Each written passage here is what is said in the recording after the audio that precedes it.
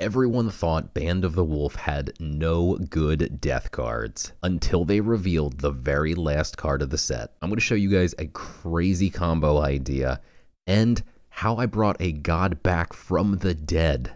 This deck could be nuts. Let's check it out.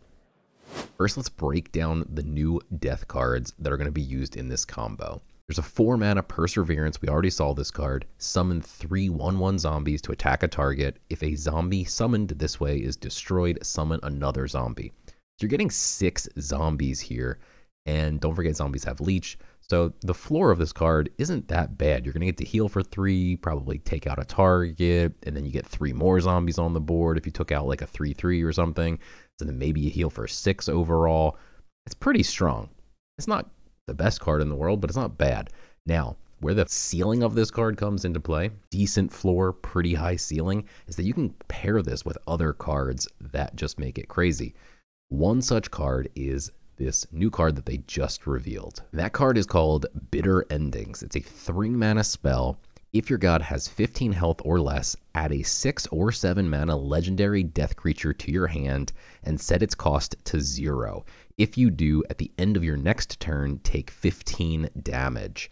It's already been clarified. You do get to choose which card you want to take. It's not random. So here are the 9 options that you have for death legendaries that are 6 or 7 mana that you can get for free. Most of these would not be very good if you said you get this for free, but the following turn you die, right? So Arch of Amenmos, that's not going to help you at all if you're dead the next turn. This is way too slow. Obviously, most of these don't really work.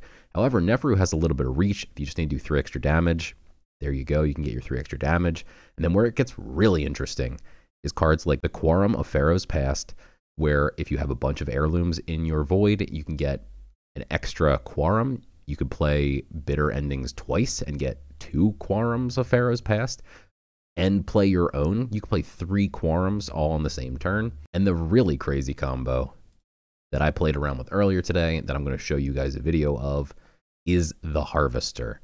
When a creature dies, deal 2 damage to both gods. When your god takes damage, heal your god for 2. When your god is healed, this creature gets +1 strength. This card is very difficult to understand. It's a lot of text. But basically, it deals 2 damage to both gods every time a creature dies. And then your god heals, so it doesn't really do damage to your face.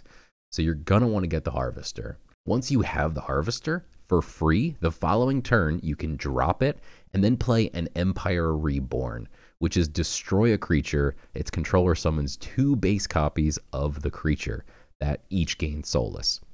Now you have 2 the Harvesters, and you spent 4 mana. Necronomics is a very staple card in all of these death combos. You get to regen 5 mana. So you're going to play Empire Reborn, Necronomics, and then top it all off with a Perseverance. That is 3 creatures getting blitzed into one of your opponent's creatures and dying, and then summoning 3 more. Then you could play Ragnarok, which is going to wipe out the extra 3 plus do 3 more damage for a total of 27 damage in 1 turn.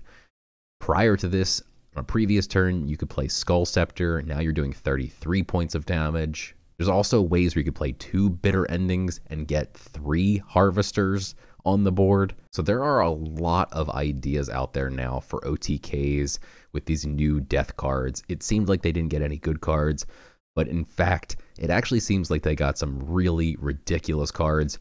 They might end up being memes. They might end up being OTK, super powerful, meta-breaking decks. We don't know yet, but I'm going to show you guys what it looks like if you get 3 Harvesters on the board, and I'm going to show you a god coming back from the dead. Okay, so the reason I wanted to test this is because the way that the Harvester procs is not straightforward.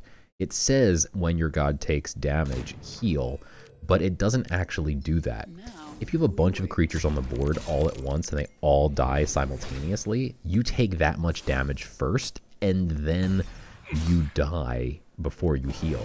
At least that's how it was in the past. So I wanted to test this out before I got all excited about this new combo idea. So here, we obviously don't have access to the real cards yet from the new set. So I played against the AI and I faked having multiple Harvesters on the board.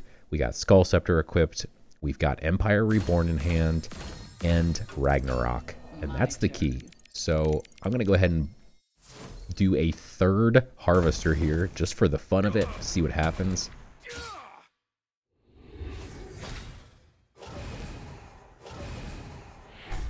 And then we obviously don't have perseverance, so I'm going to go ahead and get a third creature out. Effectively, this would be like having 3 creatures.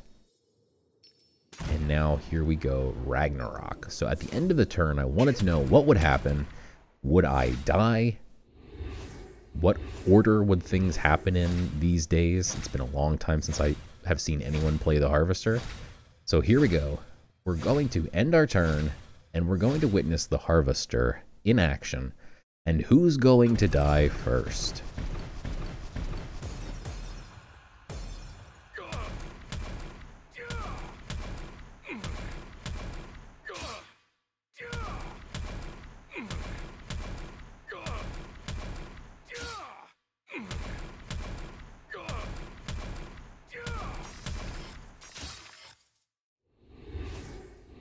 And there it is. We died and then gained health. Who just won this game? At this point, I literally have no idea. My money's on him.